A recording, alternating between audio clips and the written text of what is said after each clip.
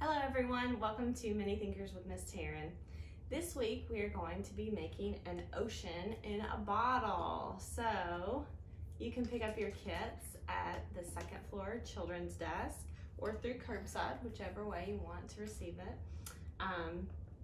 And inside your kit, you'll have a little bag like this, although hopefully you won't have spilled your materials like I did.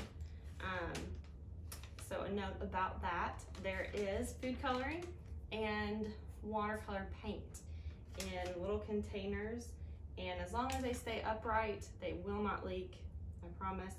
But I tipped mine over in my bag when I came home, so I got it all over the place. So, all right, so what you'll do is you'll have your instruction sheet stapled to the outside of the bag. And it'll look like this. It'll say Mini Thinkers, Ocean in a Bottle. We'll have a QR code that you can scan that'll take you to this video. So if you pick up your kit, scan this QR code, it'll bring you right here to this video. On the bottom, it'll say what materials are included, and then on the back, it'll give us our instructions, okay? So first of all, we're going to look at what is included in your bag. All right, so first we have a small water bottle with vegetable oil in it. So you can see it's kind of yellow at the bottom. And then you'll have a container of blue food coloring or watercolor paint. Either way, you don't want to eat it. All right, and then we have green food coloring. And you should have more in yours than I do in mine, because mine have spilled out.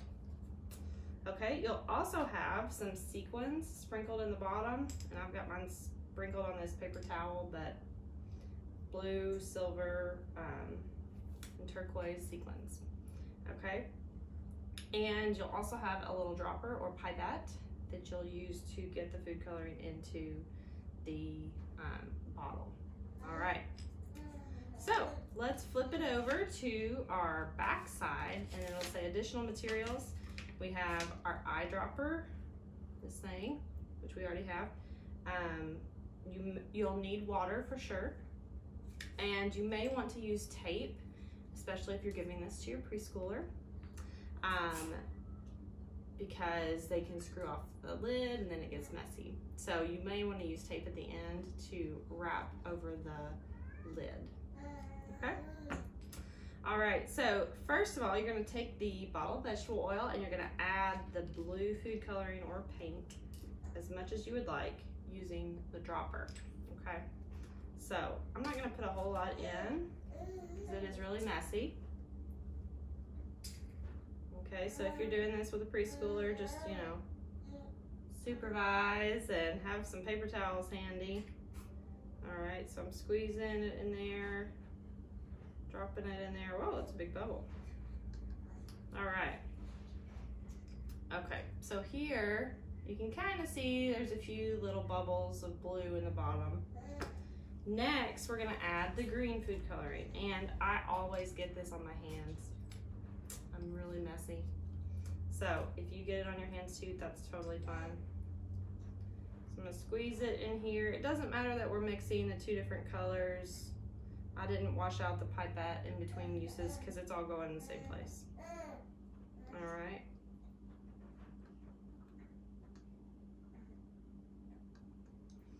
Okay, so we got that. Next, we're gonna add the sequins, and I'm just gonna add, oops, a few of them.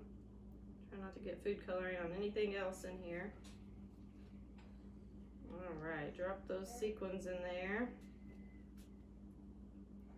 All right, now you'll add enough water to mostly fill the bottle, okay? So you've got vegetable oil in the bottom, and it should be about 1/4 to 1/2 full. So you're just gonna add water to the rest of it.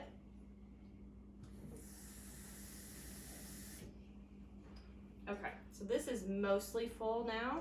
There's a little bit of space at the top, but that's just so you can see it to move around.